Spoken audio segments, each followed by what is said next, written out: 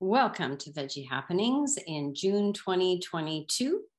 We're gonna just chat a bit before we get everybody in. And Tommy, if you could just let me know when we have, when it looks like where everybody's in. So thank you for coming, and we hope we have exactly what you're looking for today. And some of these issues will be like the tomato hornworms.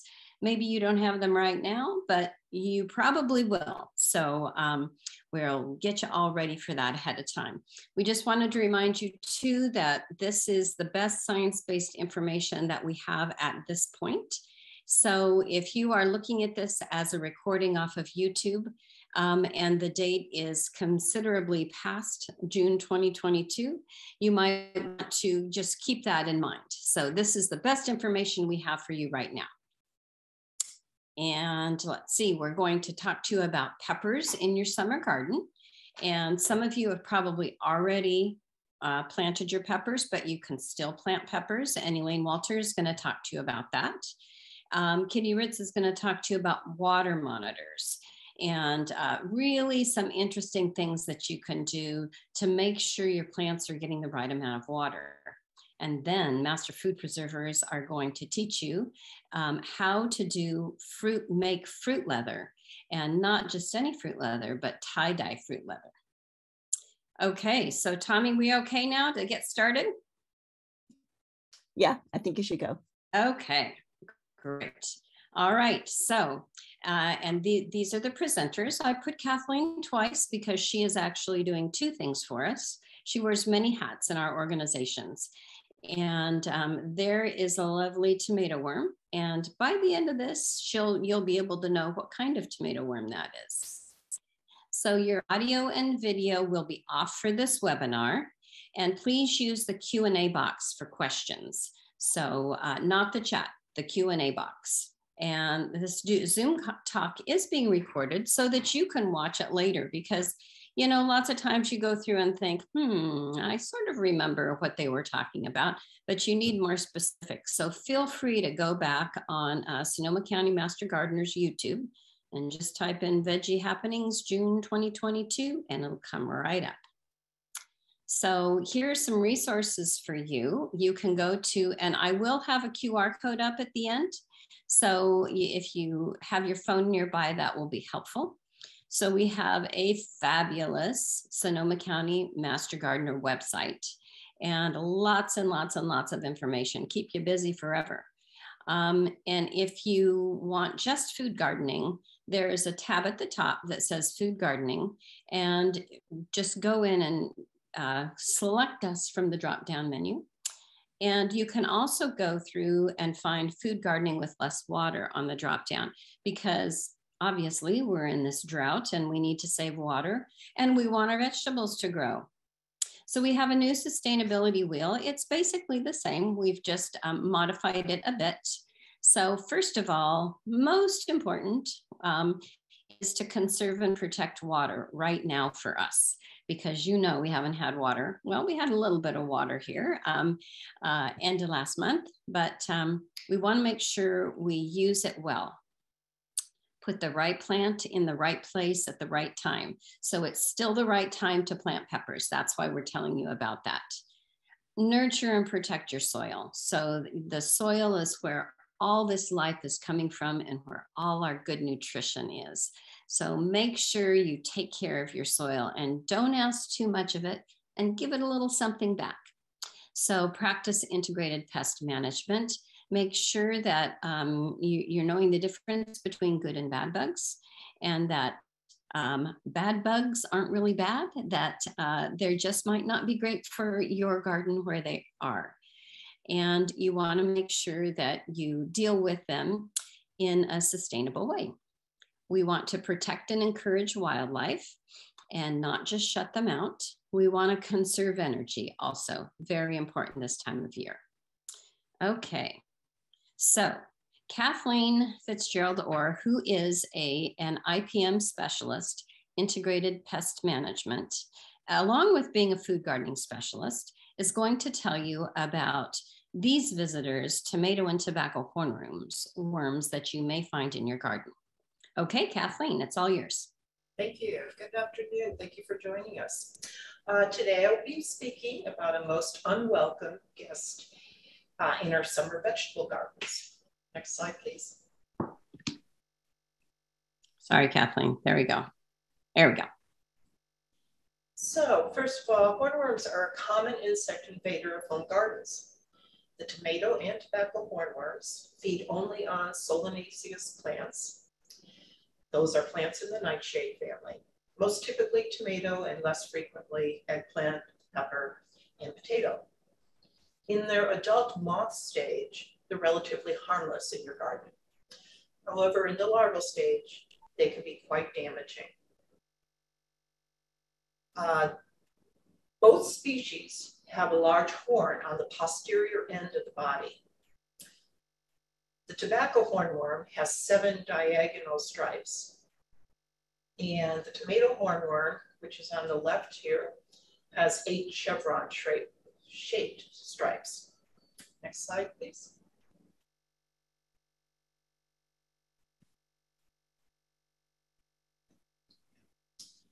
So in this frame, you can see the life cycle. Tomato hornworms overwinter as pupa, which is the stage between the larva and the adult in the soil. And you can see that at 8 o'clock in this slide. They become most active in mid to late summer. Hornworm eggs are laid singly on the lower leaf surfaces. They're round to oval, 1.5 millimeters, and they're white to light green color. They hatch quickly, usually within 4 to 5 days. Upon hatching, the larvae immediately begin to feed, continually for about a month, before dropping to the ground to pupate. They are most active in mid to late summer. Next slide, please.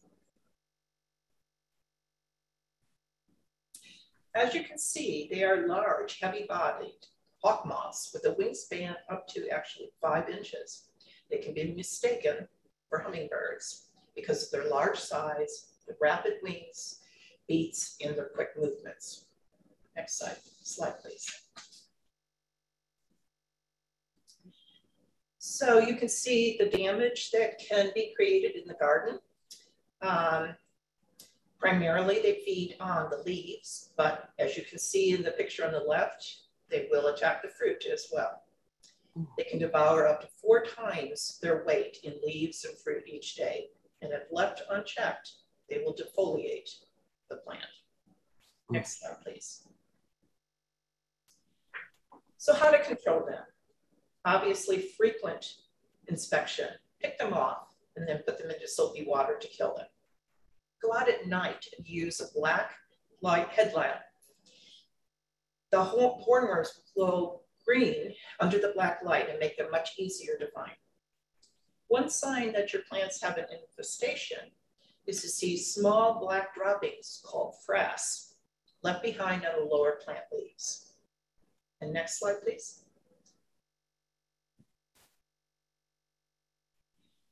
So what's the best way to control them? Plant insectary plants, and these are grown to attract, feed, and shelter insect predators and parasites to enhance biological pest control. Insects such as lady beetles, green lacewings, and some predatory wasps will eat the hornworm eggs and smaller larvae. The arachnid wasp lays its eggs on larger hornworm caterpillars. You'll see them appear as cigar-like projections, and you can see that on the lower left.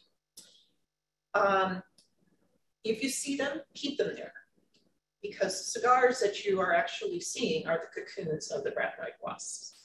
And then on the right, the tiny parasitic trichogramma wasp, it lays its eggs in the tomato hornworm egg, which in turn parasitizes the egg and kills it. So remember, hornworms are among the largest caterpillars you're going to see in your garden. They measure up to 4 to 5 inches in length. which makes them easy to control. Go out at night, wear that headlamp, and your business. Thank you. Awesome. Thank you very much. And they blend in so well. You have to, I look for the frass and then look up and they're right there. So if you have chickens, give them to your chickens. They love them. Okay, now Elaine Walter, food gardening specialist, and she's a major volunteer at Harvest for the Hungry Garden in Santa Rosa. And she grows lots and lots of peppers. So she's going to talk to us about growing peppers this time of year in Sonoma County. So Elaine, it's all yours. Mute and unmute. Hi, I'm Elaine Walter, and I do grow a lot of peppers. And they asked me to tell you the really essential things that you need to know about peppers right now. So the question is, can you grow peppers in Sonoma County? The answer is yes. The major question is it too late to grow peppers in Sonoma County? And the answer is no. And finally, the last question is, can you still find pepper starts in Sonoma County in nurseries and big box stores? And as of last week, at least, the answer was an emphatic yes. So why would you grow peppers in your garden? Well, first of all, peppers are beautiful. They work well as a landscape plant. They used to sell peppers as ornamentals. It used to be Christmas peppers instead of other plants were sold at Christmas time just because of the beautiful fruit and ornamentals. They're easy to grow, and they're easy to grow in a drought. They're fun to eat. And most importantly, I think, for myself and my family, they're healthy. Peppers that you buy in the store need to be organic if you believe that you should buy organic when the plant is on the Dirty Dozen. So peppers are number, I think, 6 or 7 on the Dirty Dozen. You should buy organic if you can't grow them at home. If you can grow them at home, you can grow them organically. Next. So they also make wonderful container plants, and this is the second. Obviously, this is where somebody's growing it in a utilitarian way, and that's fine. The pots need to be 8-inch deep. And the other one is from Rosalind Creasy, I believe, one of her books. And of course, she's done a beautiful display with peppers and other plants as well in the same container. And I hope I remember to tell you a few different tips about adjustments you need to make when you grow it in containers. Next. So peppers are extremely healthy. They're rich in vitamin A and C and antioxidants. But if you can, wait for green peppers to mature, and they'll be even healthier when they're red, yellow, or orange for maximum health benefits. Next. So the question that you would ask earlier in the year, not so much now, is should you use seeds or starts? First of all, you should know that you can never direct seed peppers in Sonoma County. It's not practical. In other words, you can't put the seeds directly in the ground. But if you want to create your own starts, you can start growing your seeds in late January if they're really hot peppers, or early February. Obviously, it's too late to do that now. Peppers are a little trickier to grow because they don't all germinate at the exact same time. So you have to, the conditions are a little more special. So the other alternative, and the only alternative right now, is to purchase your starts from a reliable source. Next. So using purchased starts, as I said, is the only choice now. Sometimes there's a lack of variety, and I must say there's a small lack of variety now, although there's still things available. I do want to mention that if you're out there shopping for pepper starts, I would avoid the really hot peppers unless you have plans for overwintering peppers, and that's a whole other topic. But the really hot peppers will need more days to maturity than we would have at this point. But other green peppers, the sweet peppers, fine, or even the jalapenos, the hot peppers that are eaten green like jalapenos, it's not too late to plant them. When you buy starts, sometimes starts are forced and they might have too much nitrogen, and therefore they'll be tall and thin. The starts could be root bound. We don't have to worry about the starts being sold too early, but we do have to tell you that some of the starts that you buy now may have lived their life in a hothouse and not been exposed to the outside. So I know it's hard to wait to plant them, but you might want to gradually harden them off by exposing them to real sunlight over a 2 or 3 day period. A few hours. I just want to say you're not going to find perfect starts necessarily now. I would not eliminate the possibility of planting peppers. Obviously, if the plants are a little root bound, you're going to loosen them up at the roots. If they look a little too tall, they'll still leaf out. Notice that this one may have been too tall, but notice how it's sending out its second leaves. So you may not find perfect starts this late in the year, but they will grow. You don't hold out for perfection. Okay, if we paid attention to the books about peppers, we would never grow peppers in Sonoma County because they tell us what the ideal averages are. So we need nighttime temperatures of 55 to 75 degrees. I don't want those many degrees at night around here. The soil temperature should be 65 degrees, 4 inches below the surface. As you can see, at least traditionally, prior to global warming, we never meet that condition in Santa Rosa. Nevertheless, we grow great peppers here. Next. The daytime temperature also is not necessarily need to be ideal, but the ideal temperature would be 70 to 80 degrees, a warm, sunny spot for 6 to 8 hours. I love to get some afternoon shade on my plants because it protects the fruit from sun scald. But again, there's some variation here. Peppers will stand a little bit more shade than tomatoes. So if you have a place that maybe only has 5.5 hours of sun, I've grown them in places where they get a little more shade and I still get peppers. Not as many as if they were later, but next. So this, I'm going to really skim over this because obviously we don't have to worry at this time of year about warming the soil, covering the plant, planting in containers. If we were buying our starts earlier in the year, I would tell you to plant them in a larger container and wait, but we don't have to do that now. It is interesting, though, that this practice of covering plants to warm up the soil also works in a hailstorm, as we had a few weeks back. So my friend rushed out and covered her peppers, much as is shown in this picture here, and her peppers survived and her tomatoes did not in that horrible hail that we had about 3 weeks ago. Next. So if you have a small yard, you have what I call the Solanaceae dilemma, and that is that many of our garden plants belong to the same family, the Solanaceae family. So the best practice for Solanaceae is to rotate them every 3 years. And that doesn't mean rotate the peppers every 3 years. It means if you plant tomatoes in a bed, you should not plant peppers there the subsequent year, et cetera, et cetera. You should be considering potatoes, eggplant, peppers, and tomatoes all in the same Solanaceae family. But we can't always follow the best practices. So we need to just manage our soil, pay attention to the disease conditions that I've never seen exist for my peppers. And you can also grow peppers, of course, in containers. Next. Okay, I'm going to tell you how to prepare the soil ideally. And I know you won't all have the opportunity to use as much compost as I do. But I would say raised beds are ideal for peppers because they need good drainage. And if they are overwatered and don't have good drainage, the soil the roots will rot. Something to keep in mind if you are growing in a container, don't overwater. Anyway, I keep my soil covered in the winter, which helps to manage any potential diseases. And then when the winter is over, I remove I cover it with cardboard and compost. And then I add more compost. I compost, compost, and compost. Next. So here's how I plant peppers. I dig a hole a little deeper and wider than the pot. It doesn't have to be huge because we're not into disturbing soil anymore. I do add compost to the hole and I water it in.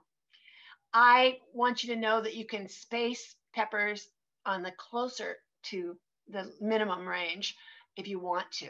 So I space mine as close as possible because I like them to kind of help each other out with shade and water. So you can space them 12 inches apart. If you're planning on doing intercropping in the fall and you want to plant a cabbage between them, then you're going to need to put them further apart. But ordinarily, I think planting them together closer is better than farther. Then I add an organic fertilizer, and sometimes I add bone meal. I used to add eggshells because I wanted to make sure it was available for calcium, but I realized that took a long time to become available. So now I add bone meal.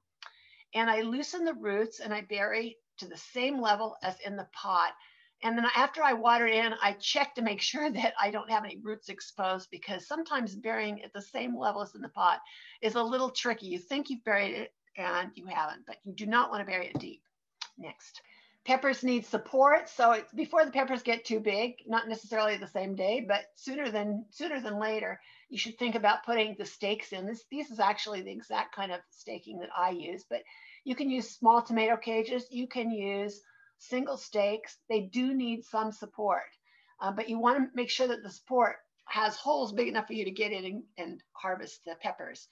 So when I do this, I take the little plant tag out and I punch a hole through the plant tag with a hole punch and I tie it onto the cage so I can easily see what variety of pepper I'm harvesting. Next. So this was a picture from my own garden about a week or so ago, and it's a little further planted along now, but this is how I start to mulch before I put down any other mulch, I plant alyssum plants. But obviously the standard way that you mulch is with straw or leaves or wood chips. That's my least favorite method, or just simply more compost. You want to cover that soil and keep it moist. You're going to continue to weed if you need to. You are going to water deeply. And I actually doubted that this was right, but I just reread it. Pepper roots do go down 4 feet. And so that doesn't mean you need to water 4 feet though. You can, if you've watered, as I described in the planting process, there's water down there already. Pepper plants probably derive most of the water that they need in the first 8 inches. Don't water too often. And most sources say pepper plants need 1 inch of water per week. Some other sources say they need 2 inches of water per week. Why the difference? Because there are so many different conditions in water in gardens. So some gardens like mine have clay soil, and we probably don't have to water as often. We don't have to water as often as people with sandy soil. But I'm a very dry climate. I'm not humid. I don't have a lot of rainfall. So just pay attention to the conditions in your garden to decide how often you need to water and how much you need to water, keeping in mind that overwatering is a really bad thing with peppers. Next. Okay, continued care and harvesting. So blossom end rot is a problem. And you notice I haven't said much about fertilizing here. So I want to say that fertilizing, like watering, is kind of a discretionary matter as far as I'm concerned. If you planted the peppers exactly as I described, you really don't need to fertilize more. But you may want to, because you want to make sure that your peppers have enough leaf coverage on them to shade the fruit from the sun. So sometimes I water a little bit more when blossoms are about to emerge to make sure that there's enough leaves on my plant that I'm not going to get blossom end rot. It's where the flesh kind of turns white. But I could use shade cloth. If it got more than 100 degrees, I would definitely plop shade cloth down on top of my peppers. Sucking insects, the main sucking insect that two of the main ones we've had is green aphids. They seem to have gone away for the season, but maybe they're still out there. And spider mites. Keep your eyes open. And if you see them, those things can be washed off or removed with insecticidal soap. Harvest continuously if possible, because you'll get more peppers that way if you keep harvesting. And harvest with scissors or a knife, because you don't want to pull on the plant. You need to remove the fruit gently and concisely with a sharp instrument. Next. I think that's it, actually. That's it. So, that's great. Yeah, Thank you. Thank you. And so she is an absolute wealth of information. And I'm sure that if you haven't heard her speak, or even if you had, you're trying to write things down. Remember, this can be found on YouTube, probably tomorrow, Sonoma County Master Gardeners. So, and the other thing is, if you want to work with somebody like Elaine and take her class, you don't even, it's free. She works at Harvest for the Hungry, volunteers at Harvest for the Hungry. And if you're interested in coming and learning about gardening and helping in the garden, check out Harvest for the Hungry, harvestgarden.org. And we'd love to have you there. It's Master Gardeners work there on Wednesdays. Elaine works even more than that. So now we have Kitty Ritz up, and Kitty Ritz is our expert on water-saving devices and other little doohickeys. She's taught us about a lot of different tools. So Kitty, tell us about how we can help save water. I apologize if any extraneous noises come in, because I am outside and there's a lot of activity. So let's talk about how to save water. Next slide. We know that every drop counts, and we need to be so wise about our water. And I'm assuming, as Elaine has already prepped you for, that you have already planned for the drought, because you've added lots of organic matter to your soil, and that improves its ability to hold water. You've mulched so that your water doesn't evaporate immediately.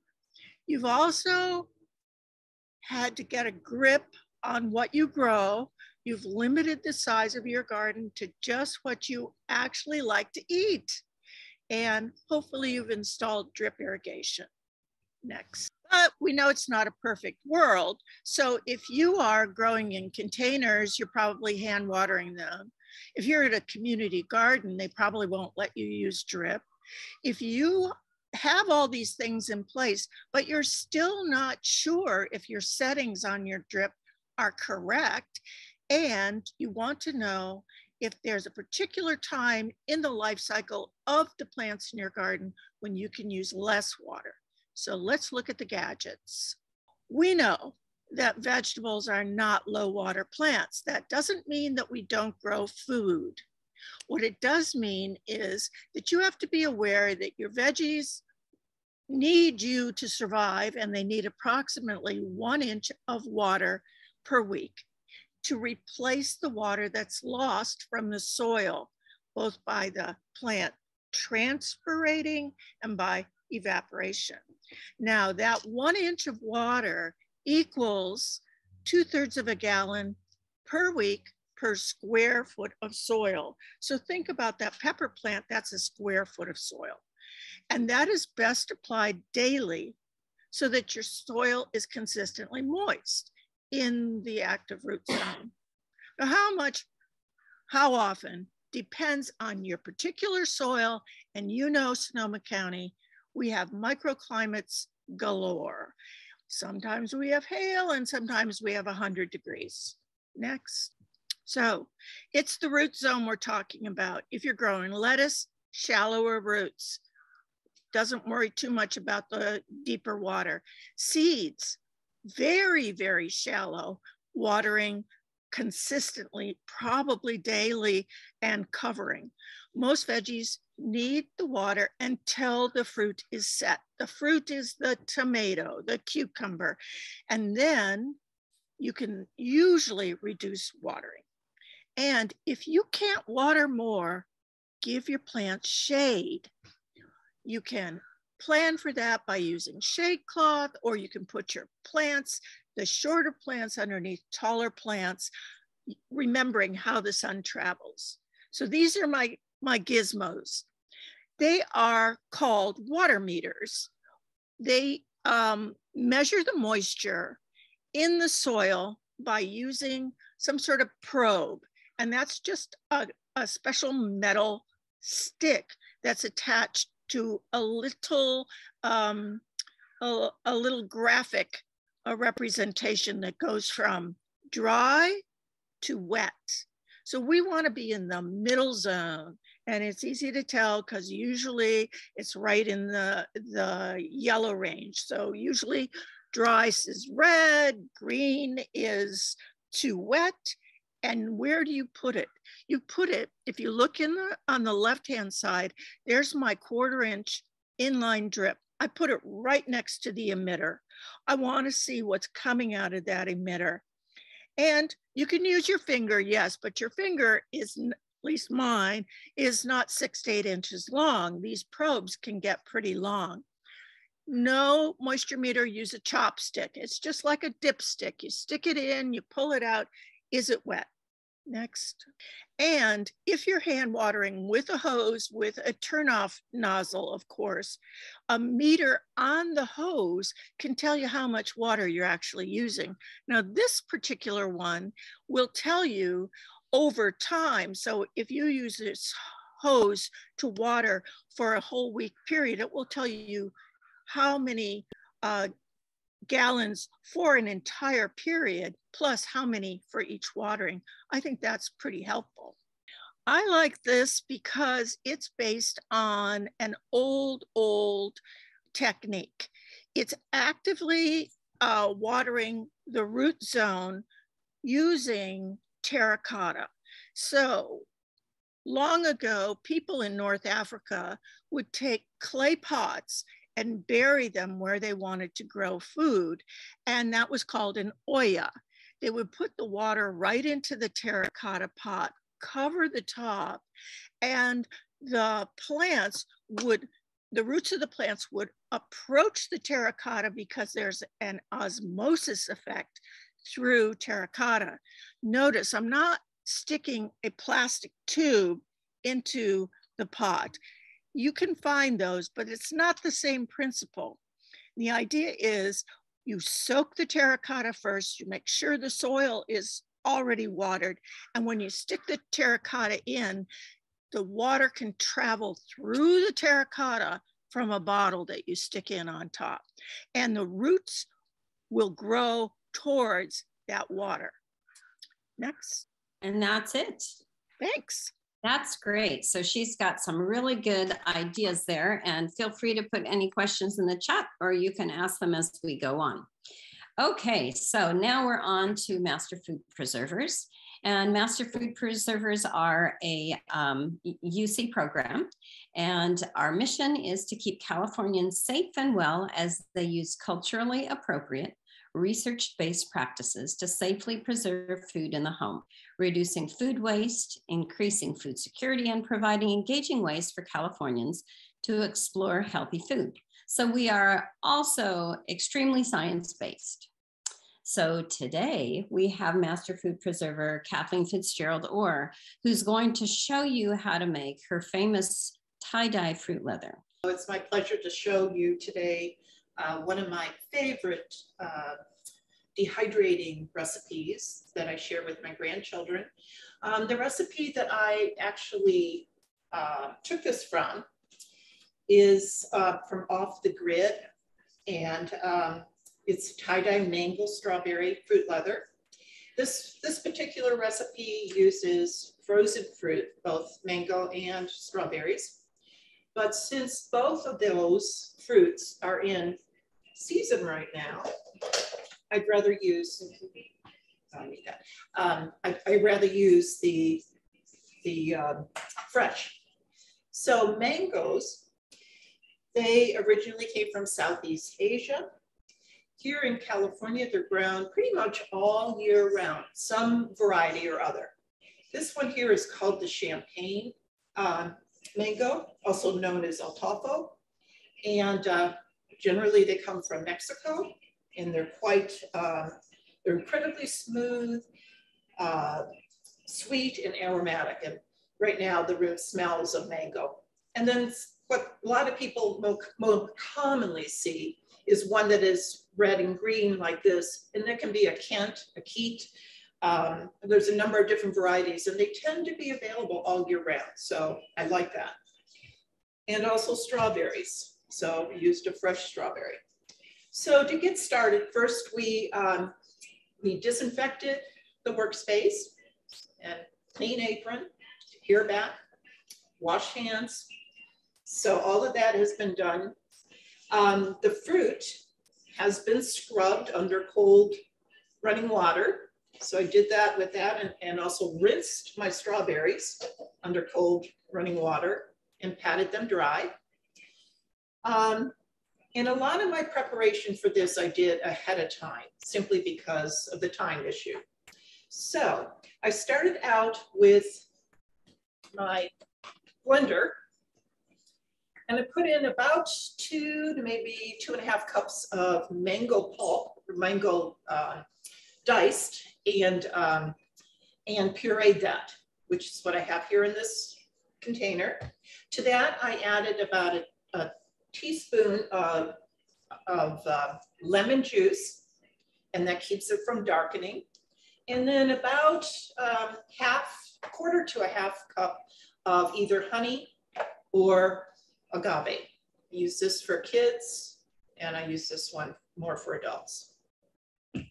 So that was pureed, and I poured it into this container, which makes travel a lot easier, also pouring quite easy. Then I rinsed out the blender, because now I'm going to do the strawberries.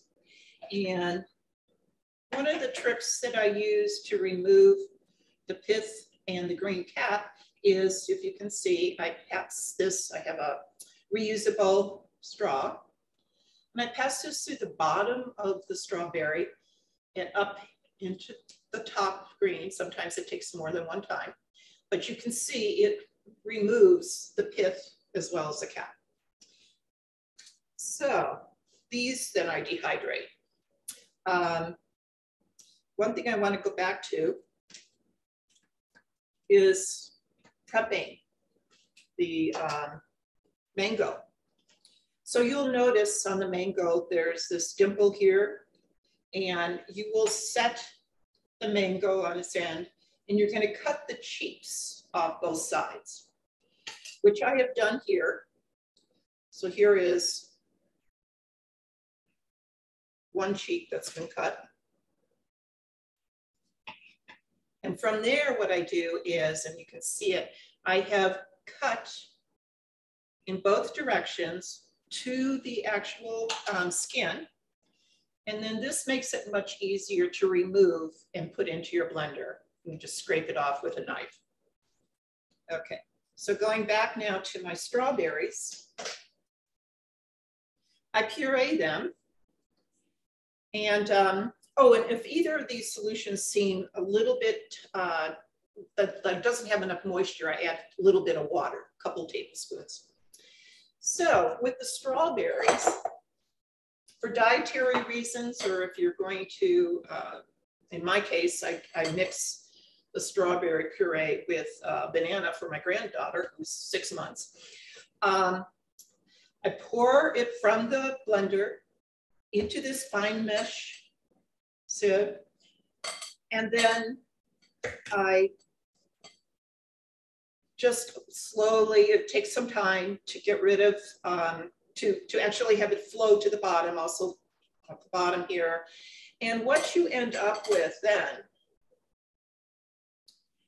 the seeds are removed. And this is good, like if you're on a special diet, Nancy's gonna get this closer so you can see. Every strawberry has about 200 of these little seeds on the exterior. And so if you, for dietary reasons, need to stay away from seeds, this is a way to do it. You might also want to do it with raspberries.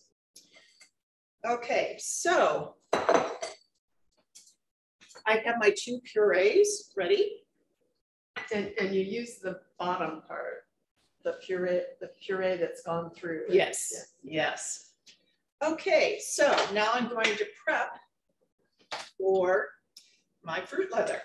And mind you, you can do this with just about any fruit, but my kids tend to like this. They call it a throwback to my hippie days. So they especially like it.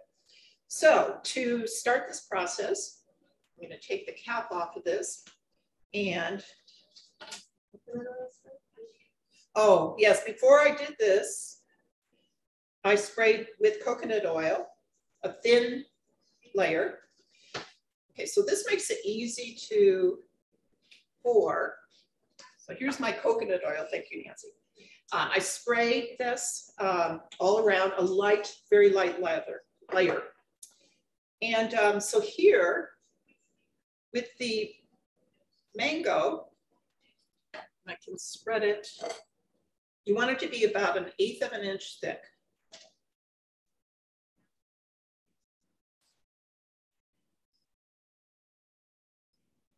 And to keep it from taking up too much time, I'm going to stop with that. Now I take my puree from strawberry and I make an inner circle.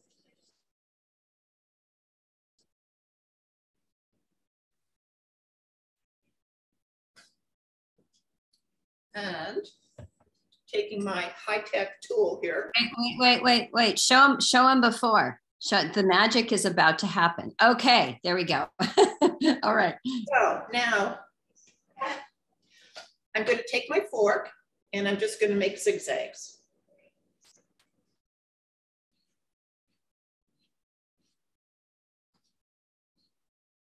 It's really pretty. And so here is, probably going to fall off, but could we see one of the finished ones? So again, to save time, I did a lot of the prep ahead of time. Here's what it looks like when it is finished. Ooh. and the smell is awesome. I'll vouch for that. Okay, then I'm going to put it in my dehydrator. My particular dehydrator, I'll just do just the right now. So my dehydrator has the heating element and fan at the top. So what I'll be doing is, these take about 6 to 8 hours to dry. And since the heat's coming from the top, if you're doing multiple trays, you're going to rotate them during that time. So I'd say every 2 hours, go ahead and rotate them. And so then you've already seen the finished product. So then I remove the finished product from the tray. And oftentimes I'll use this type of spatula to lift it.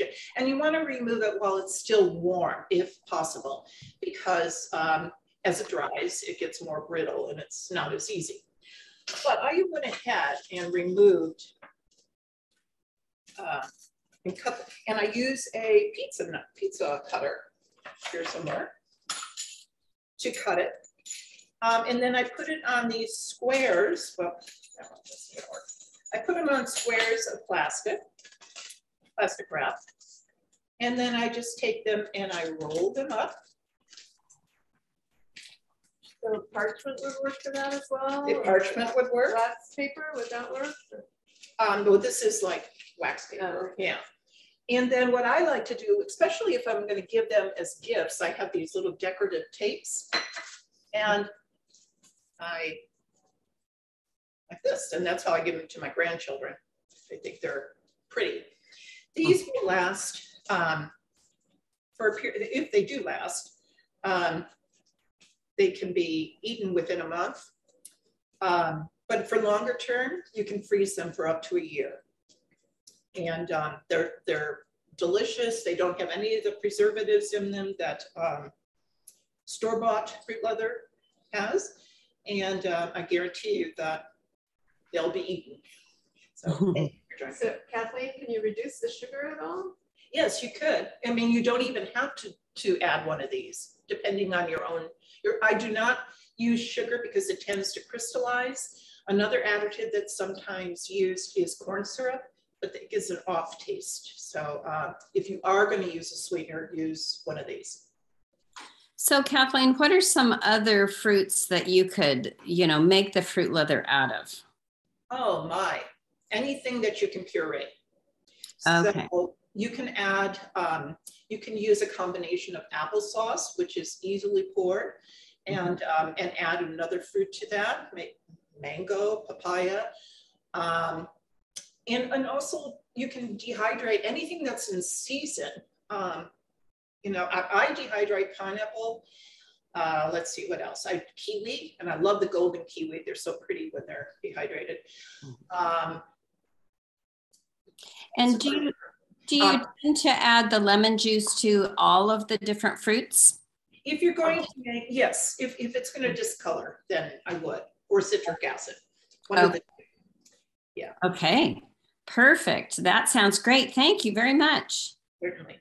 We have so many great resources, and we have a wonderful Sonoma County Master Food Preserver Facebook page. And the QR code that I'm going to show you here in a minute will go right there so you can get those recipes. And there's a website, a Facebook page. The QR code goes to the website. Kathleen is the one that goes through and maintains the Facebook page, and she puts lots of incredible recipes and really timely information there. Really great to check out if you're on Facebook. And then California Master Food Preservers have a fabulous website as well. And So Easy to Preserve is one of the is the main book that we use with all tested recipes in them. So I have to say, people had asked before about our upcoming presentations. So we have Sonoma County is doing a zero waste week at the end of July, and where the whole county is working together to try to reduce especially food waste, which fits right into Master Food Preservers. So we're going to do 2 presentations for you.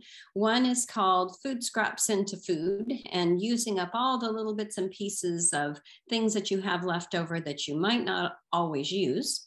And it's on July 27th, which is a Wednesday. It's a drop-in, so that's from 6 to 8 p.m. And both of these are at Sonoma Clean Power's Advanced Energy Center. And they're letting us use this fabulous kitchen area with these wonderful induction stoves. And so if you haven't been in, you need to come in anyways, but drop in at the farmer's market and then come on by between 6 and 8, and we'll show you what you can do with the little leftover pieces that you have after whatever you've bought at the farmer's market. Then on July 30th, which is a Saturday, we're going to do a webinar on canning tomatoes. Right about that time is about the time you're going to start really getting a bunch of tomatoes in, and you're going to say, what am I going to do with these? So we're going to show you. That's from 1 to 3. That one you do need to sign up to reserve a spot, and that information will be on our website, as well as Zero Waste Weeks.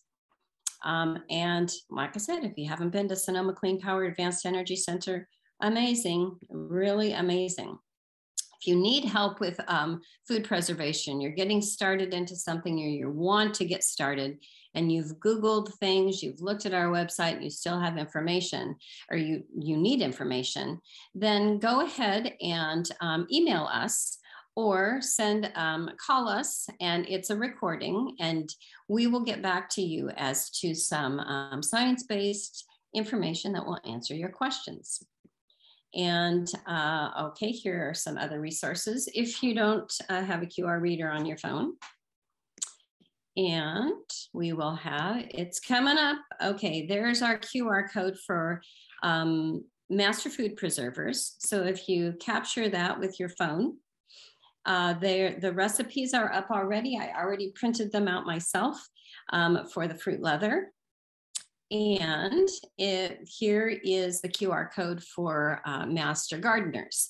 And that will give you all of the resources that Elaine and Kitty have and Kathleen have put in there on the topics that we did today. Okay, so let's see. We really want to thank you for being here. I'm going to, let's see, escape. All right.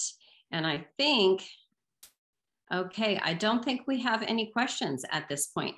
If anybody wants to unmute, anybody else have anything else to add? Any of our presenters? I didn't, this is Elaine. I didn't really address the issue of containers. So since I have a couple of minutes, I'll just go ahead and do that. So if you're raising your peppers in containers, you really need to worry about keeping enough water on them. And as I said before, you need an 8-inch pot, and you are going to need to fertilize, regardless of what the schedule would be if it was in the ground, because they will use up the nutrients. So let's say you use a nutrient-rich potting soil to plant your plants in, you will need to probably at least every 3 weeks put some maybe diluted fish emulsion, and I wouldn't even worry too much about whether it's organic or not, but some kind of fertilizer, mild fertilizer on your container plants. And of course, don't put your container where it's going to get totally hot sun, because it's quite hot here in the summer. So it'd be a good idea to put it in maybe where it gets morning sun and afternoon shade. So again, if you're going to grow in containers, take a quicker look. And if you're planning, if you want to overwinter your peppers, we have a video on that on our Master Gardener website. So. Yes, and we went through and we did a follow-up video also. And Elaine is always reading and learning something new.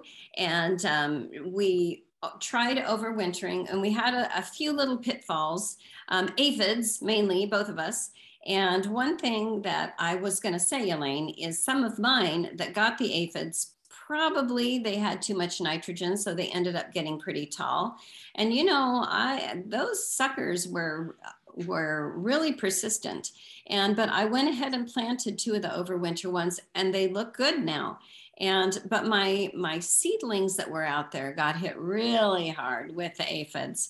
And all I did was, after I washed off those leaves several times Then I finally got them out of the greenhouse. So when we had talked about, because where the ladybugs and the other things that would eat those aphids could get to them.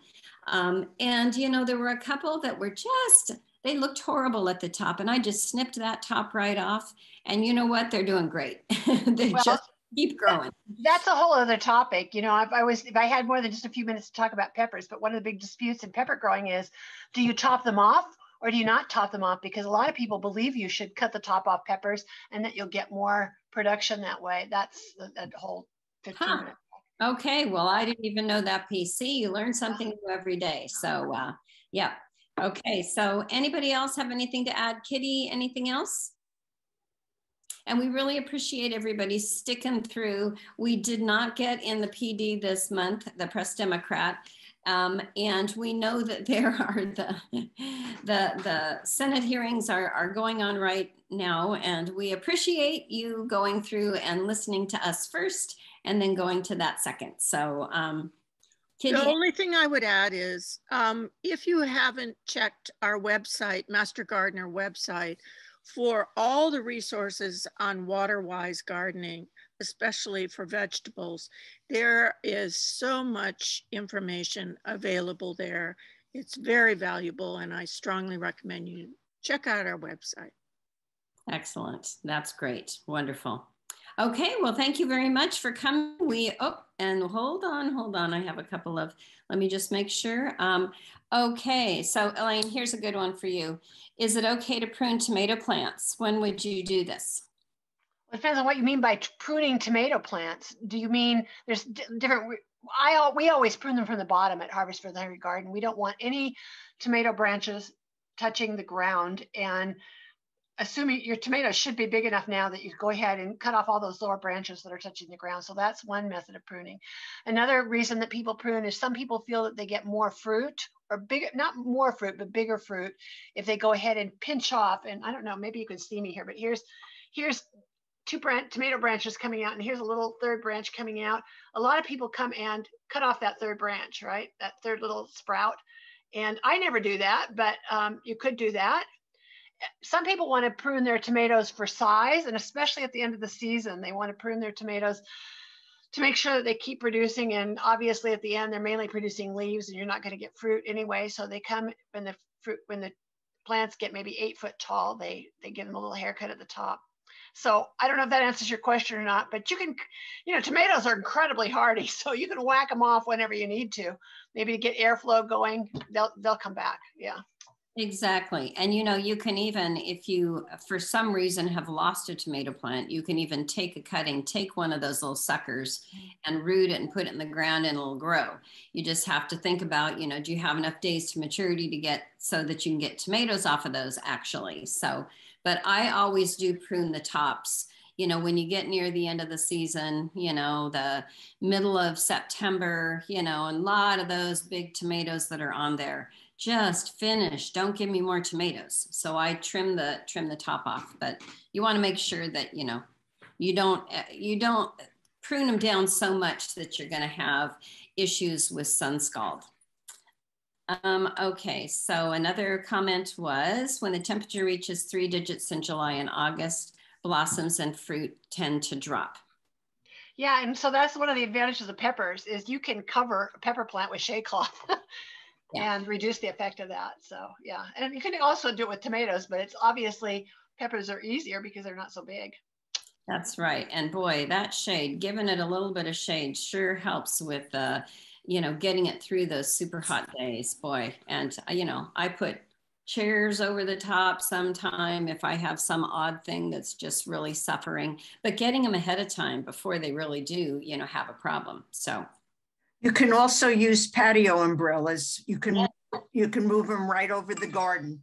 Exactly. Shade makes a big difference. You know, anything, really anything, as long as you've got airflow underneath, it's fine. Yeah. That's great. Yes. Okay. Well, thank you very much for joining us, and have a great day.